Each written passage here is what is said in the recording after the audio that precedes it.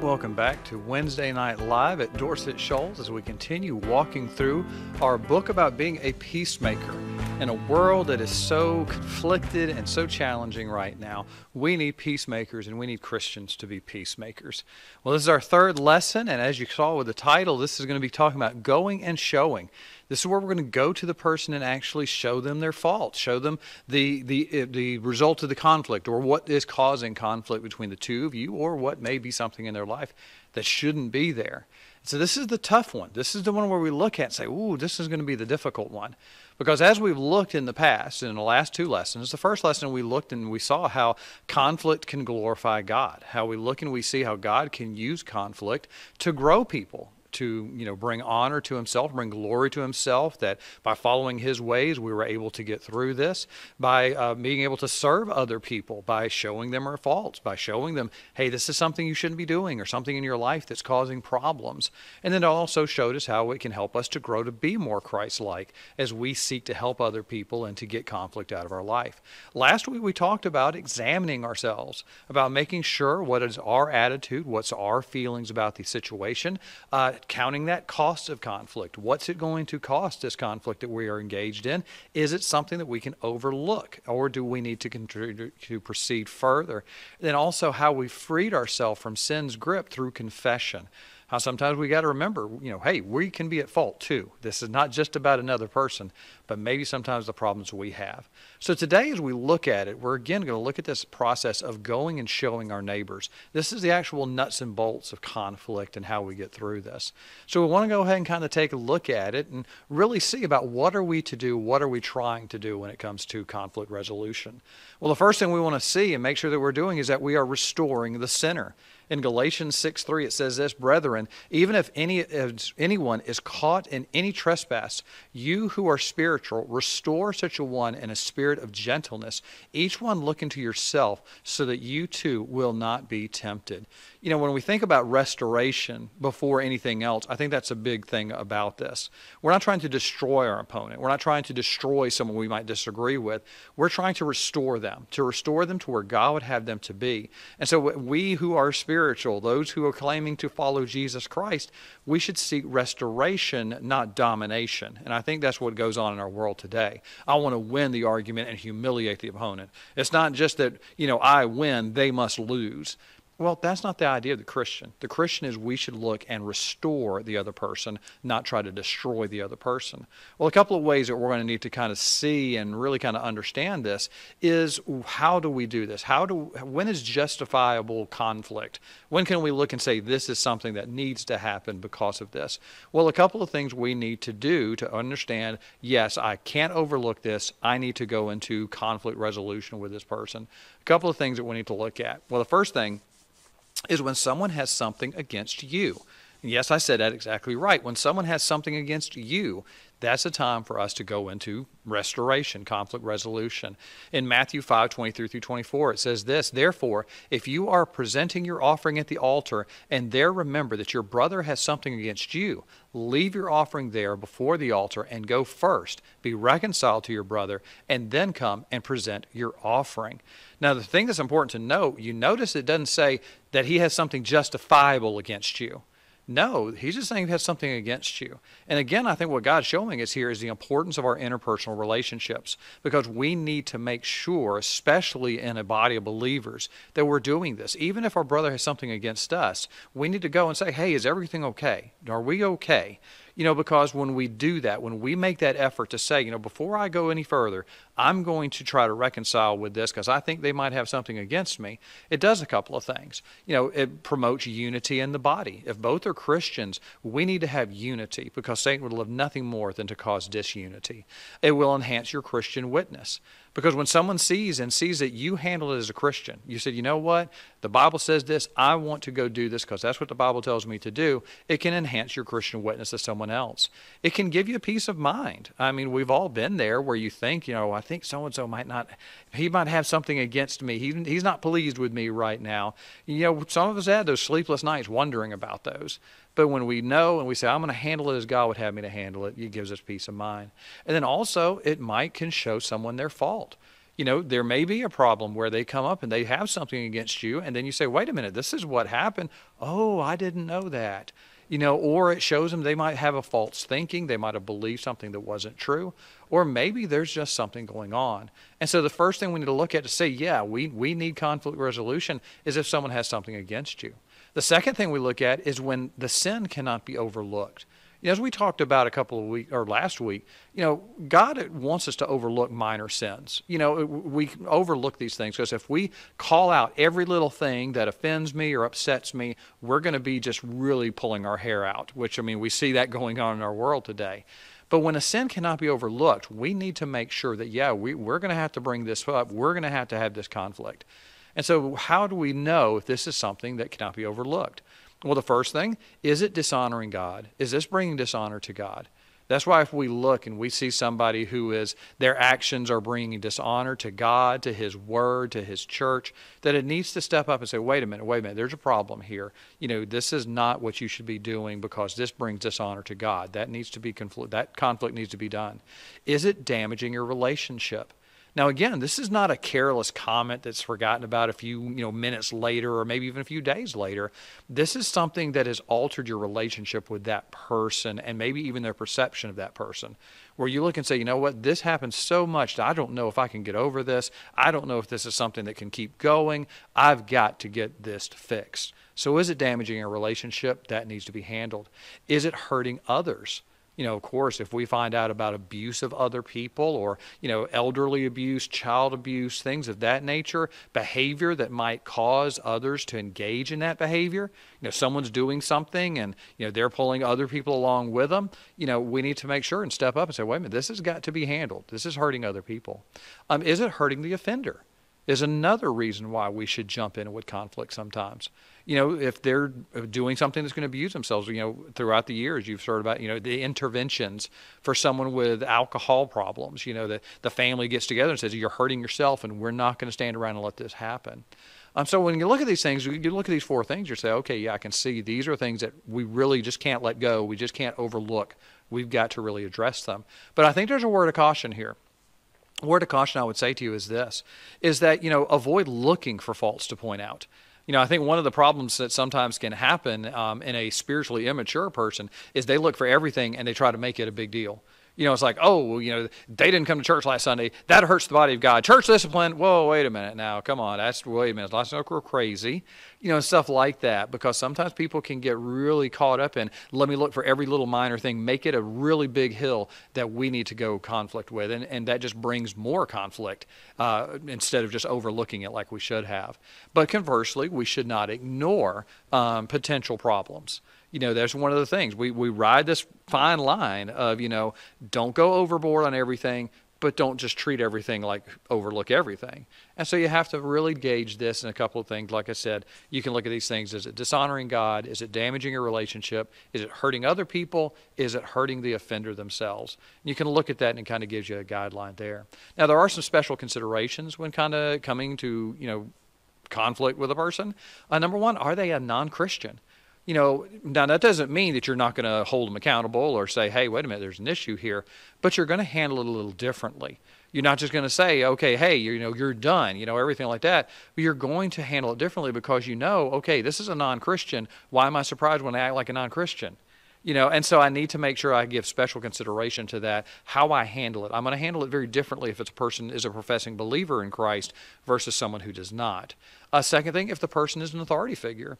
If it's someone in authority, a pastor per se, or a church leader, Sunday school leader, or maybe your boss at your job, things of that nature, you're going to handle it differently. Now, again, doesn't excuse it. You don't say, well, they're the boss, so I can't say anything. And there's no pastor alive that should say that either. I can make mistakes just like anybody else. But the big thing about it is you're going to come and you're going to choose your words again carefully. You're going to give respect and honor to who they are. You're not just going to come in there and treat them like, oh, well, you're my subordinate. So, whoa, wait a minute now. God has placed them in authority. Treat it and do it accordingly. And then also with some considerations, you need to go tentatively and repeatedly. One of the things we need to understand, many conflicts and misunderstandings are not actual misdeeds. What they are misunderstandings. This I think this way, I thought this way, and then we come together and it's like, oh, we need to think this way. So it's one of these things I think is a really big deal where we understand, we don't have to go into conflict with our boxing gloves on. We need to go in with our listening ears on. That we're saying, okay, how is this misunderstanding? How can we get on the same page? We're not on the same page right now. How can we get on the same page? But go tentatively. Go with the attitude of, go with this attitude, not an accusing attitude. When we go into the attitude of this person's wrong automatically, they have nothing that can say, I'm nowhere near possibly wrong, that can be a very bad thing. Go with this idea of, okay, I'm going to think the best, I'm going to think that this, and it's just a misunderstanding that we can get through this. Give the person the benefit of the doubt. Unfortunately, in our world, people don't get that. It's like, you said this, you're done. And it's like, whoa, wait a minute, you don't understand what happened or anything like that. So the first thing we see here is, we want to restore the sinner. That's the ultimate goal of what is going on in conflict, to restore them, to restore the relationship maybe between the person, restore them with God, restore us with that person, restore us with God. I mean, that's what it is as we seek conflict. First thing needs to be restoration. All right? So I got a couple of questions here for you, so just listen up on these questions. Do you have reason to believe that someone might have something against you? When you look and say, I don't know, someone might have something against me. But then the second question about that, how can you think this through without giving into paranoia? Because I think a lot of us could sit there and say, oh, well, I think, they must. So you find yourself going to every single person. Do you have something wrong with it? Do you have a problem? How can we go through this without giving into paranoia? Second question, what keeps us from confronting people? No, I'm sorry. I'm not going to do that question. That's going to be a little later. Okay, and then the second question, how does understanding that most conflicts arise from misunderstandings rather than outright wrongs help your attitude about conflict? All right, so I'll talk about that for just a moment. We'll be right back.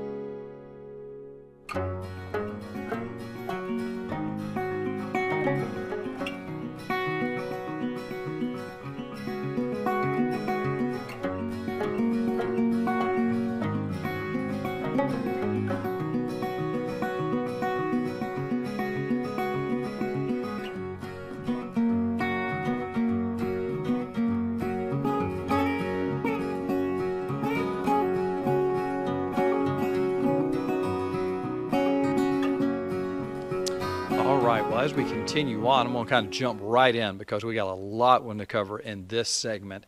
We talked about restoring, that conflict should restore the sinner. Well, the second thing it should do is we should make sure that when we are in conflict, we speak the truth in love. In Ephesians 4:15, it says this, but speaking the truth in love, so we are to grow up in all aspects unto him who is the head, even Christ. We need to make sure that we're speaking when we come in conflict with somebody or conflict resolution with somebody, that we're speaking to build them up, not to drag them down. We're not trying to get revenge upon them. We're not trying to destroy the other person. We've seen this happen, in high school, when you saw friends fight, it was so ugly. And you don't want to see those things. And so we need to come at it with speaking the truth in love no matter what, because a careless word can destroy the reconciliation process before it even begins. We say something careless or something silly or something not really thinking through it. It can be really bad. And so we need to make sure we speak the truth in love. The second thing is we need to be quick to listen. If we could just be quick to listen, that would really help us. And some ways that we can be quick to listen are as follows. Number one, wait while they talk.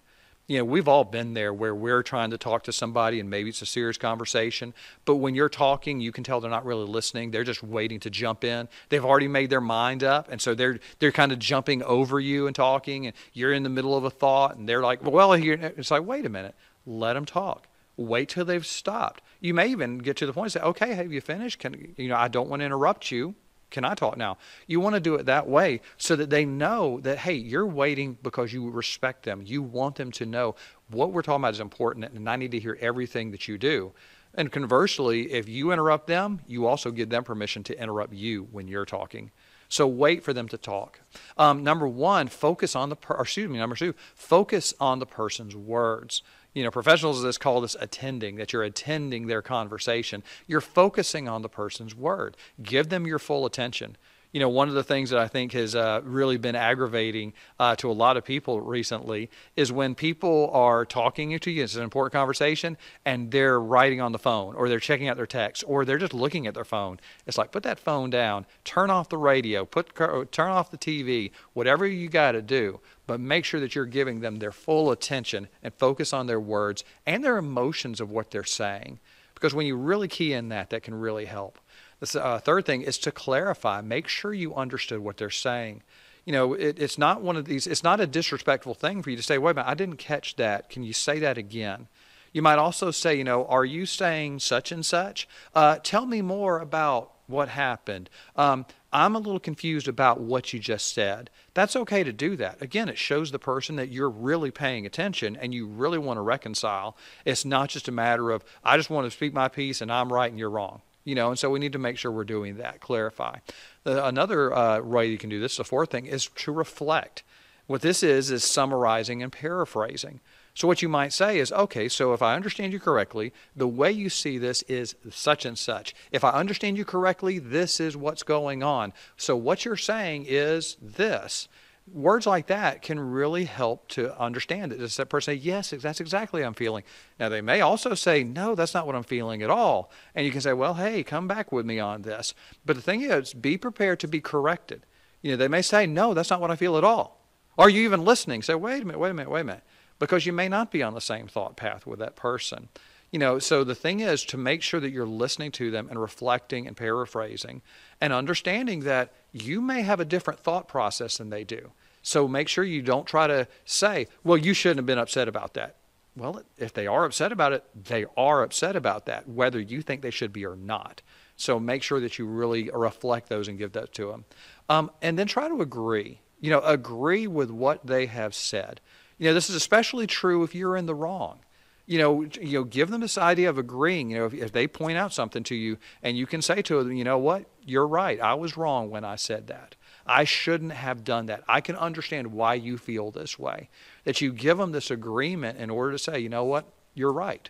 That can help to really get some good conversation going. Now, one caveat I would give to you, this does not mean that you make things up or that you abandon your beliefs to foster a false agreement.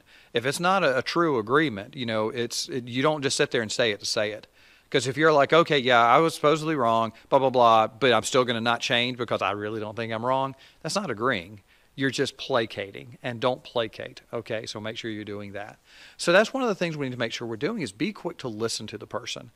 Don't say, oh, well, your feelings aren't valid, but be quick to listen to them. Eye contact, make sure that you're really involved in the conversation.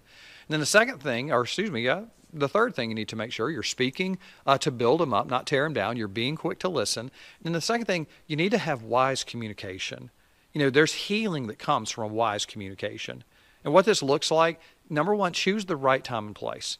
If you know there's a conflict, if you know there's something going on, there's times that you need to say, yes, we need to look at this. It may not be right then. A lot of time, and I know guys, we have a tendency to, we want to fix it now. But sometimes it's better to say, you know what, we're not going to be able to fix it right now. So what we're going to do is we will talk later. Hey, let's set this up. Let's talk tomorrow. Conversely, don't sit there and say, okay, we'll talk about it sometime next week, and then just try to let it go away. That can be very detrimental. So a person with wise communication, they choose the right time and place for this. Another thing about wise communication is that they're going to believe the best about others. In the world today, this is such a negative. People look at it and say, no, people are trying to take advantage of you. People are going to do this. People are doing that. And it's like you can never get to that point of saying, no, I'm going to believe the best about them. I'm going to trust them. I'm not going to just say they're guilty and they're proven innocent. No, they're innocent until proven guilty. And so make sure that you believe the best about others. Talk in person. I think one of the things we have an issue with nowadays is I'll just call them, I'll just text them, I'll just email them. It's one of these things where I'm afraid that shows an impersonality to it. And also it's one of these things where I think people do this because they think that that'll help them. But in actuality, I think that's more detriment. Talk to the person in person. This is important, and we need to meet face to face so that I can see every nuance, that you can see my feelings, you can see my emotions, and that can't come through on a text or email, things of that nature. The third thing or fourth thing is plan your words. Look at this and say, okay, what am I going to say? What do I want to make sure I get out? Now, the one caveat I'd give you there is don't try to script it. Because they may give you something that, okay, I wasn't expecting that, and that's not in my script, so I don't know what to do. So you want to know it, but know what you want to say. Know what you want to get out and say, hey, these are the issues, these 4 issues I want to cover, and things of that nature. So be prepared to hear those things. Okay, and then when you look at it, another thing that you need to do is when you're in conflict and you're trying to help this, is use I statements. And what I mean by that is I statements like, I feel blank when blank happens. I feel frustrated when you fail to keep commitments. Things of that nature where you make it personal. This is not some nebulous thing that's just, the universe crashing upon this person. No, this is between us. And I feel this way when this happens. And the good thing about it there is that helps us to not negate the person. Because a lot of times, what do we do? Oh, well, they shouldn't have felt that way. Well, if they say, I feel this way, they feel this way, whether you think it's justifiable or not. But it gives you an understanding of no and helps them to understand where you're coming from as well. Another one is to be objective. Avoid generalizations and exaggerations. I've told Ryan 1,000,000 times, don't exaggerate. Okay, I've not really told Ryan 1,000,000 times, don't exaggerate. But you see what I'm saying. Don't try to avoid the generalizations. You are always late for work. I do everything around the house. Everybody is saying this about you. Avoid those because those don't do anything but inflame the situation. Use the Bible carefully. Another one is use the Bible carefully. Don't use the Bible as a battering ram. There's been a lot of people who have done that. And I can show you one real quickly. Wives, submit to your husband. Okay? Wives, you like that one? Okay, but husbands, submit to your wives as to everything. And that's Ephesians 5:21. Both of you are to submit to one another. And husbands, you're to give your life for your wife. But we've seen people use wives, submit to your husbands as a battering ram. Do not use the Bible as a battering ram. Use it in context and only in right situations. Of course, it's very good to bring the Bible in, to use, and here's what God wants from us. But do not use it as a battering ram to try to get your point across. Use it as a guide, not as a battering ram. The second to last one, ask for feedback. You want to make sure that both understand what the other's been saying. It may follow a phrase of, have I confused you on this? I want to make sure we're getting this down. Have I explained myself clearly enough? I want to make sure you're seeing everything I want you to see. What have I said that you would agree or disagree with? So you try to get that feedback. Another one is to offer solutions and preferences. To be able to say, well, this is how I think we should reconcile this. Most people want to solve the situation. There's very few people who want to sit there and say, nope, I love this conflict. No, most people say, oh, well, I want to figure out how to settle this as well. So you may say something like, I would prefer to renegotiate the contract rather than just void it. My first choice would be for us to get together and discuss Dad's will rather than over the phone. What do you think about what this is? Stuff like that. So offer some suggestions. And then the last thing is recognize your limits. You cannot force change on another person. You may come to the end of this conflict or the end of the discussion and then be like, yeah, I don't care. I feel the exact same way that I did before. There's nothing you can do about that. Nothing you can say, okay, well, we'll just do whatever. There's nothing you can do about it. Because why? Because only God can change hearts. Only God can change the heart. You just might be the mouthpiece that he uses to change that person's heart. So the big thing is to be praying and saying, Lord, I need you to lead this conversation. I need you to lead this and guide this person to where you would have them to be, not where I would have them to be. All right? So I know that was kind of a lot of information there, but got a couple of questions for you. Number one, when you talk to or about your opponent, what might you be tempted to say that would be harmful and worthless? When you're in conflict with somebody, a lot of things Satan wants us to do is, just tell them, belittle them. How can that be such a detriment? And the second question, what could you say that would clearly communicate your love and concern for your opponent? What's something you could say or do that would show them, hey, I love them, I want good things to come out of this? All right? So I'll talk about that for just a moment. We'll be right back.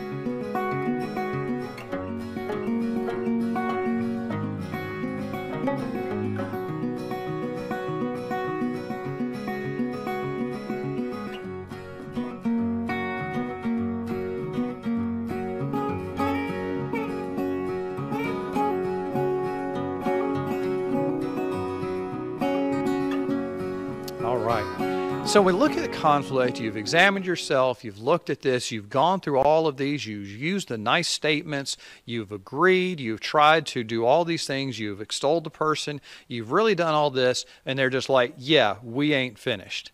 This like, nope, this isn't satisfactory. They may say, okay, well, I don't care anymore, so this is done. I'm not going to change. So what do?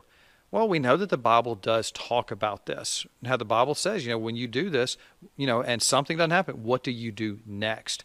Well, the Bible would tell us to take one or two along with you. In Matthew 18:16, it says this, but if it does not listen to you, take one or two more with you, so that by the mouth of 2 or 3 witnesses, every fact may be confirmed.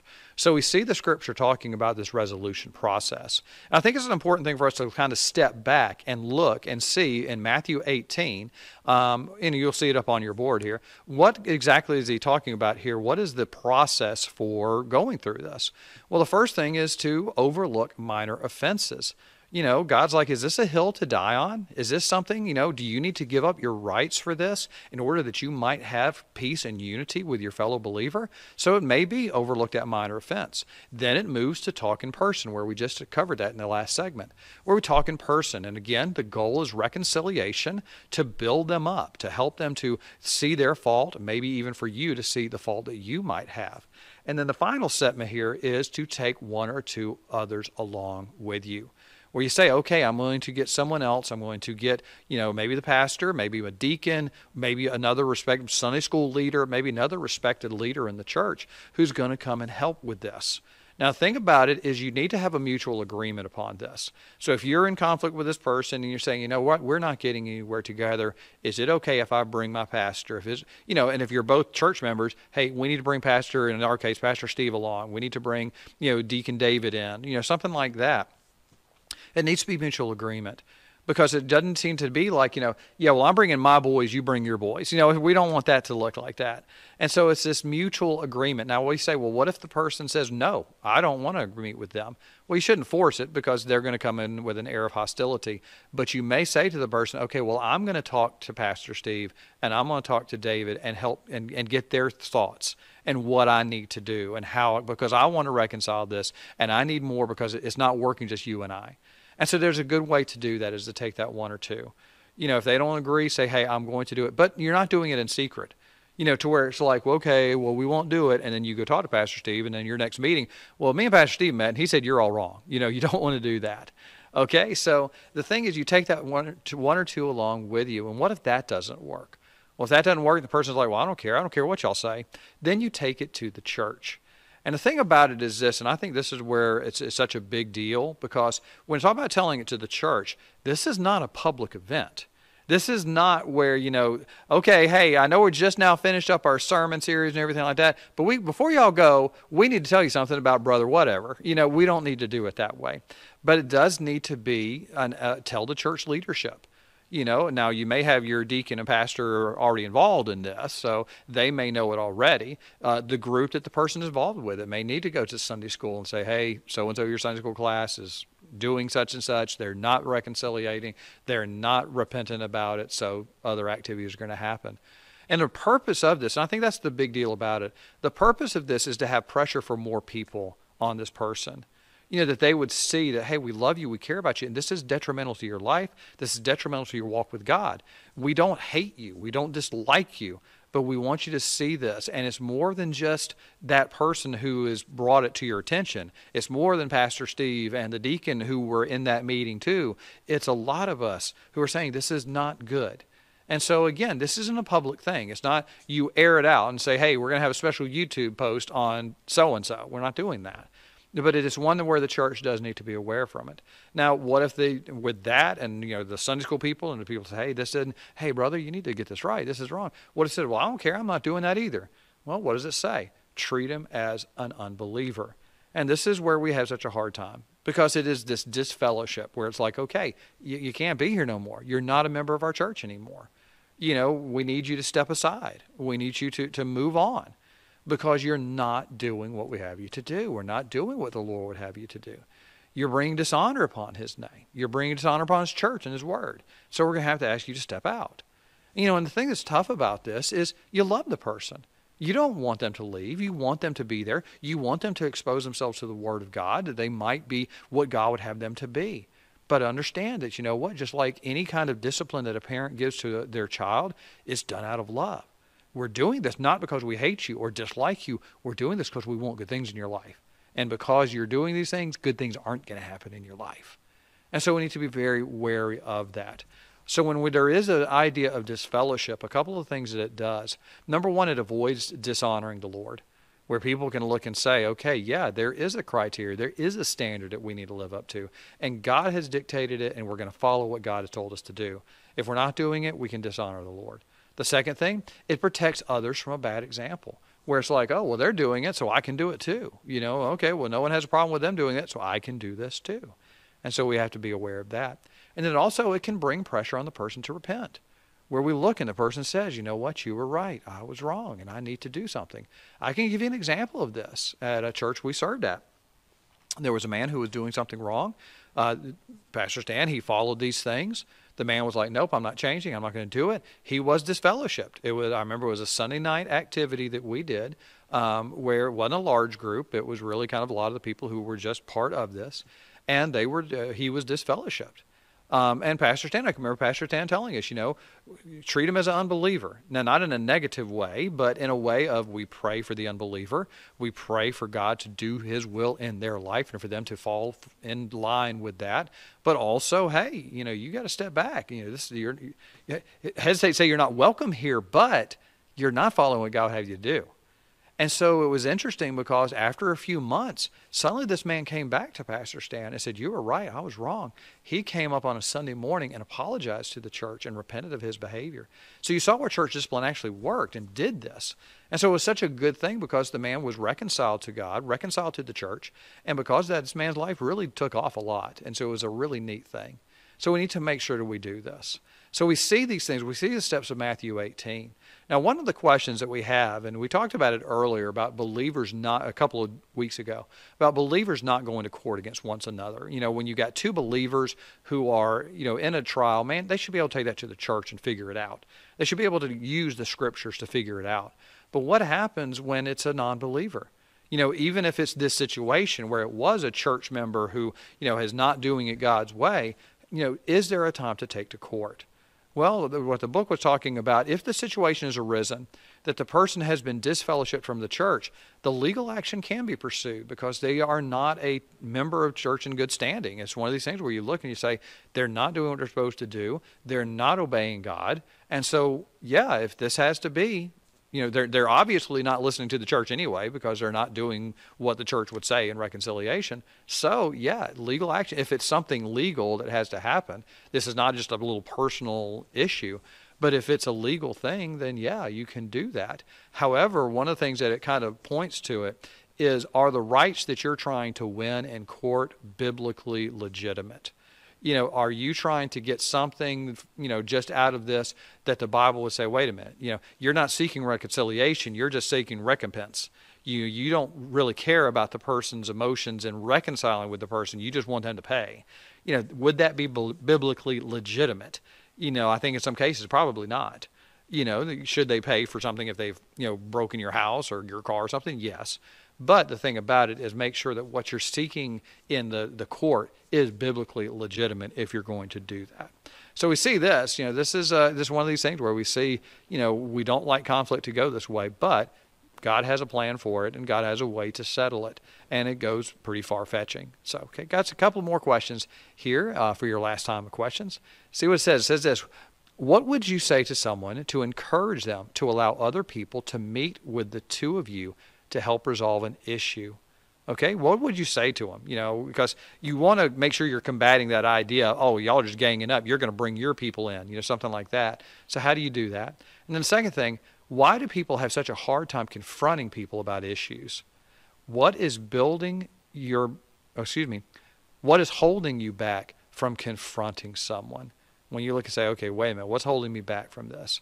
What's keeping me from confronting someone? All right, so y'all talk about that for just a moment. We'll be right back with our final segment.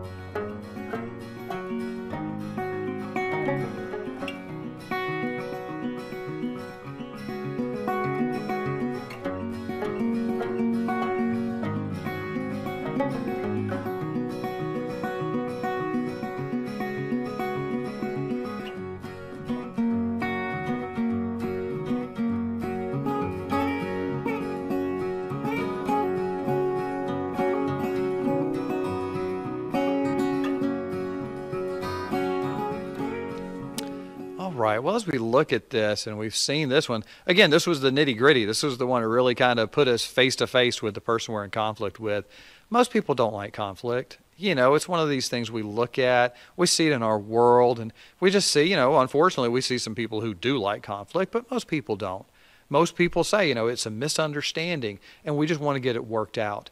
And again, what do we think? I think it goes back to something we said 2 weeks ago, where it talked about this idea of, who are we truly seeking to please? Are we trying to please our own thoughts, our own desires? Are we trying to please God? Are we trying to please the other person?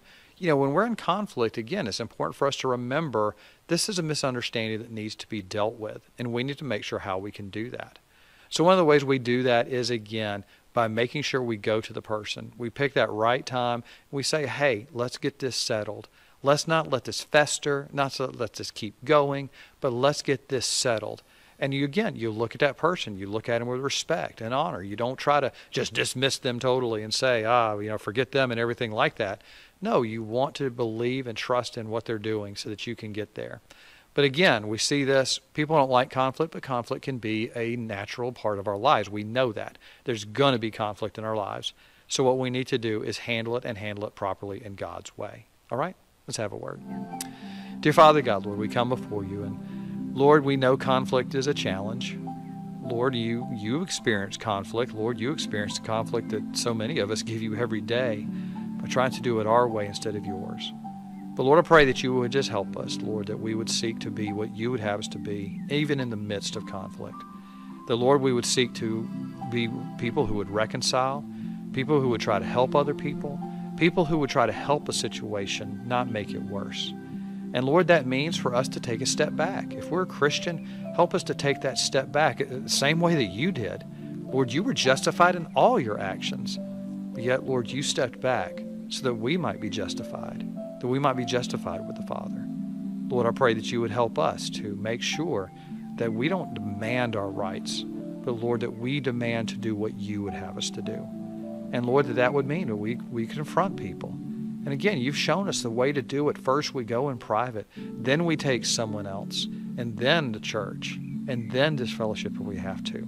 And Lord, we see how you wanted each step to be about restoring the person, not destroying the person. So Lord, I pray that as we come across conflict in our personal lives, in our business lives, in our church lives, Lord, help us to always deal with it as you would have us to deal with it, in person with the person, not trying to hide it, not trying to ignore it, but Lord, dealing with it so that we might present a unified body moving forward with you. Lord, again, I thank you for this time. Lord, pray that you would be with us during our conflicts and lead us and guide us. We pray this in Jesus' name. Amen. Well, again, thank you for joining us today and being a part of this. We'll be back next week with another segment from this book, which I think is doing a really good thing. Hope that you will come and join us in our church. We've got a lot of great things coming up. We've got our Sunday morning service that is going to be, we do 9:30. We have Sunday school classes for all ages. At 11 o'clock, we have our worship service, and I hope that you'll be a part of that. If you can't make it in person, come by and see us online, as we'll have our service online as well. But again, know that conflict's going to come into our lives, but God has a plan for conflict and a way for us to reconcile with each other through conflict. All right? So y'all get out there and let's talk with each other, love each other, and care about each other. All right? See you next week.